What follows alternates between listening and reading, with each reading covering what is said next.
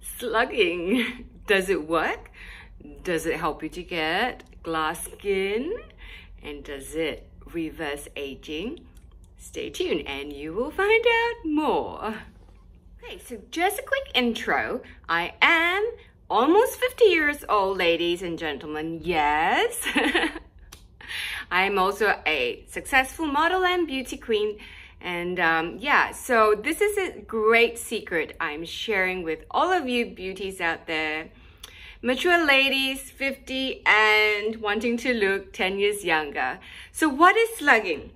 Slugging is using or refers to using a petroleum-based product at the last step of a skincare routine. So what petroleum product am I talking about? Ta-da! It is Vaseline. Okay, everybody has Vaseline. Most households do have it. I grew up with it. My mom used it. My household had it for many, many years. And yeah, but I typically mostly use it for the lips, or you know, the crack heel, or any you know, when you have dry cuticles. Yeah, but I never once thought of it as using it for my skincare.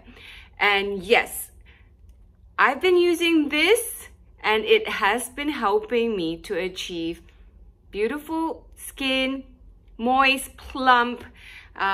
Yeah, especially now since I turned 49 and and reaching 50. This is an unfiltered video. No ring lights, no special filters, just me and my camera and the bedside lamp. All right. So what do I do? What do you do with the Vaseline? Basically, dabble on, okay, probably a thin layer. I like to do it step by step, so I would dabble some on my cheeks because these are the most, you know, like the dehydrated areas. I like to use quite a fair bit here, a little bit on my eyes, and some on my forehead, and also on my neck, okay? Because you know, as we mature, we get a lot of crepe skin, especially in the neck area. So I've already prepped my skin. I put some serum, some, you know, moisturizer, and now I'm doing the final step and slugging my skin with some Vaseline. So basically you just, you know, rub it on all over, massage it in, all right? And I also do my upper lids because it gets a bit dry and dehydrated and a little bit itchy if it's not hydrated well, for me anyways. And under my eyes, okay, a little bit on my nose, and basically just massage it into your skin, okay? Okay, and on my jaws, ladies, guys, our jaws are starting to sag, okay, when we turn 40. And now at 50, I am very, very particular about massaging my jaws. I don't want to have saggy jaws. And I've never had filler on my jawline either, or any facelift. Okay, I do have a bit of fillers under my eyes, a little bit on here, the orbital area, and a little bit on the laugh lines. Okay, so yeah, just massage it in, and you can stay tuned on the next video where I'll do a full massage for my face, how I keep youthful and keep looking my best. All right, so this is wonderful. So before I proceed with the finishing touches, I just wanted to say and share some experiences that I've had recently. So for those of you who are wondering, what's this lumpy thing on my under eye, right? So a few months ago, I had a eye trough filler with Juvederm, okay?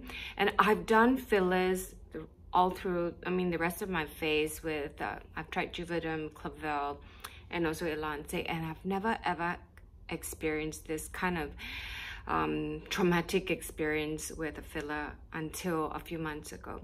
So ladies who are thinking of getting a eye trough filler, do your research. I believe I did not do enough research on it, and I regret it now having it done.